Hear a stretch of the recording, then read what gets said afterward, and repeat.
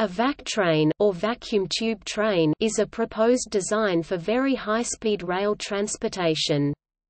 It is a maglev magnetic levitation line using partly evacuated tubes or tunnels. Reduced air resistance could permit Vactrains to travel at very high speeds with relatively little power, up to 6,400 to 8,000 km per hour, 4,000 to 5,000 miles per hour. This is 5 to 6 times the speed of sound in Earth's atmosphere at sea level. Vactrains might use gravity to assist their acceleration. If these trains achieve the predicted speeds, they could surpass aircraft as the world's fastest mode of public transportation. However, without major advances in tunneling and other technology, Vactrains would be prohibitively expensive.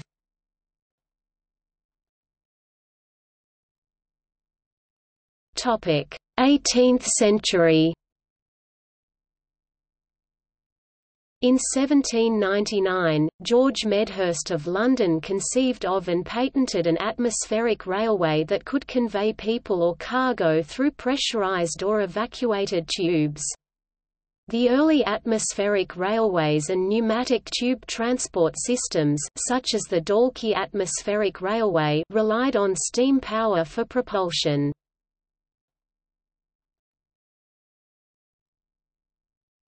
Topic: 19th century.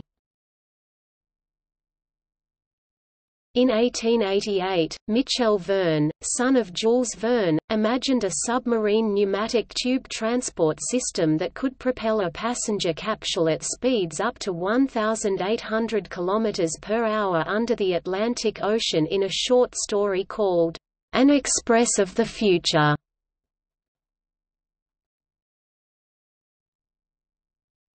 Topic: 20th century. The Vactrain proper was invented by Robert Goddard as a freshman at Worcester Polytechnic Institute in the United States in 1904. Goddard subsequently refined the idea in a 1906 short story called The High-Speed Bet, which was summarized and published in a Scientific American editorial in 1909 called The Limit of Rapid Transit. Esther, his wife, was granted a U.S. patent for the Vactrain in 1950, 5 years after his death. In 1909, Russian professor Boris Weinberg built the world's first model of his proposed version of the Vactrain at Tomsk Polytechnic University. He later published a Vactrain concept in 1914 in the book Motion Without Friction, Airless Electric Way. In 1955, Polish science fiction writer Stanislaw Lem in a novel The Magellan Nebula wrote about intercontinental Vactrain called Organoic, which moved in a transparent tube at a speed higher than 1,666 km per hour. Later in April 1962, the Vactrain appears in the story, Mercenary, by Mack Reynolds, where he mentions vacuum tube transport in passing. During the 1970s, a leading Vactrain advocate, Robert M. Salter of RAND, published a series of elaborate engineering articles. An interview with Robert Salter appeared in the Los Angeles Times, June 11, 1972. He discussed, in detail, the relative ease with which the U.S. government could build a tube shuttle system using technologies available at that time. Maglev being poorly developed at the time, he proposed steel wheels. The chamber's door to the tube would be opened, and enough air admitted behind to accelerate the train into the tube. Gravity would further accelerate the departing train down to cruise level. Rising from cruise level, the arriving train would decelerate by compressing the rarefied air ahead of it, which would be vented. Pumps at the stations would make up for losses due to friction or air escaping around the edges of the train itself requiring no motor. This combination of modified shallow gravity train and atmospheric railway propulsion would consume little energy but limit the system to subsonic speeds, hence initial routes of tens or hundreds of miles or kilometers rather than transcontinental distances were proposed. Trains were to require no couplers, each car being directly welded, bolted, or otherwise firmly connected to the next, the route calling for no more bending than the flexibility of steel could easily handle. At the end of the line, the train would be moved sideways into the end chamber of the return tube. The railway would have both an inner evacuated tube and an outer tunnel. At cruise depth, the space between would have enough water to float the vacuum tube, softening the ride. A route through the northeast megalopolis was laid out, with 9 stations, one each in the District of Columbia, Maryland, Delaware, Pennsylvania, New York, Rhode Island, Massachusetts, and 2 in Connecticut. Commuter rail systems were mapped for the San Francisco and New York areas, the commuter version having longer, heavier trains, to be propelled less by air and more by gravity than the intercity version. The New York system was to have 3 lines, terminating in Babylon, Paterson, Huntington, Elizabeth, White Plains, and St. George. Salter pointed out how such a system would help reduce the environmental damage being done to the atmosphere by aviation and surface transportation. He called underground very high-speed transportation tube shuttles his nation's logical next step. The plans were never taken to the next stage. At the time these reports were published, national prestige was an issue as Japan had been operating its showcase bullet train for several years and maglev train research was hot technology. The American Planetron would establish transcontinental subway service in the United States and provide a commute from Los Angeles to New York City in 1 hour. The tunnel would be buried to a depth of several hundred feet in solid rock formations. Construction would make use of lasers to ensure alignment and use tungsten probes to melt through igneous rock formations. The tunnel would maintain a partial vacuum to minimize drag. A trip would average 4,800 km per hour, 3,000 miles per hour, and subject passengers to accelerations up to 1.4 times that of gravity, requiring the use of gimbaled compartments. Enormous construction costs, estimated as high as $1 trillion, were the primary reason why Salter's proposal was never built.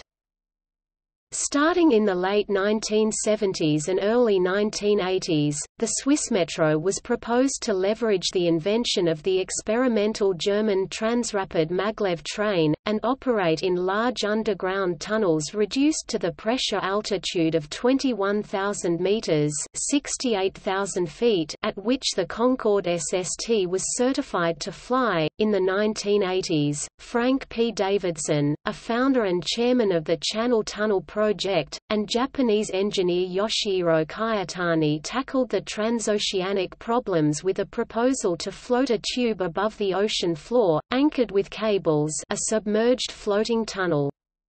The transit tube would remain at least 300 meters (1,000 feet) below the ocean surface to avoid water turbulence. On November 18, 1991, Gerard K. O'Neill filed a patent application for a Vactrain system. He called the company he wanted to form VSE International, for velocity, silence, and efficiency. However, the concept itself he called magnetic flight. The vehicles, instead of running on a pair of tracks, would be elevated using electromagnetic force by a single track within a tube, permanent magnets in the track, with variable magnets on the vehicle, and propelled by electromagnetic forces through tunnels. He estimated the trains could reach speeds of up to 4,000 km per hour, 2,500 miles per hour, about 5 times faster than a jet airliner, if the air was evacuated from the tunnels. To obtain such speeds, the vehicle would accelerate for the first half of the trip, and then decelerate for the second half of the trip. The acceleration was planned to be a maximum of about 1/2 of the force of gravity. O'Neill planned to build a network of stations connected by these tunnels, but he died 2 years before his first patent on it was granted.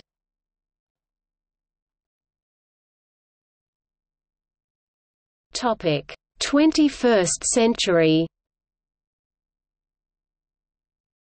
James R. Powell, former co-inventor of superconducting maglev in the 1960s, has since 2001 led investigation of a concept for using a maglev Vactrain for space launch, theoretically 2 orders of magnitude less marginal cost than present rockets, where the Startram proposal would have vehicles reach up to 14,300 to 31,500 km per hour, 8,900 to 19,600 miles per hour within an acceleration tunnel lengthy to limit g-forces, considering boring through the ice sheet in Antarctica for lower anticipated expense than in rock. ET3 claimed to have achieved some work that resulted in a patent on evacuated tube transport technology, which was granted in 2009.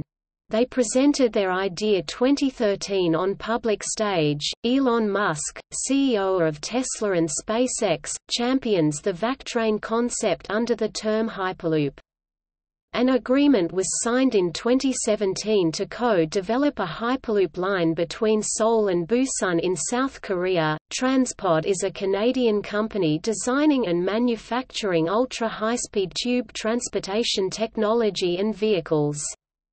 Transpod vehicles are being designed to travel at over 1,000 km per hour between cities using fully electric propulsion and zero need for fossil fuels.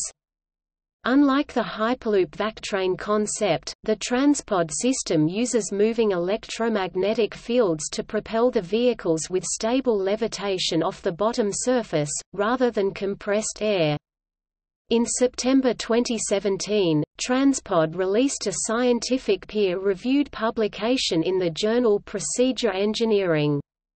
The paper was premiered at the EASDEURODYN 2017 conference, and presents the physics of the Transpod system. Flytrailcorp's Vector is another Vactrain design.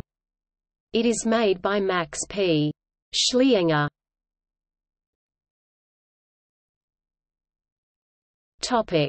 See also: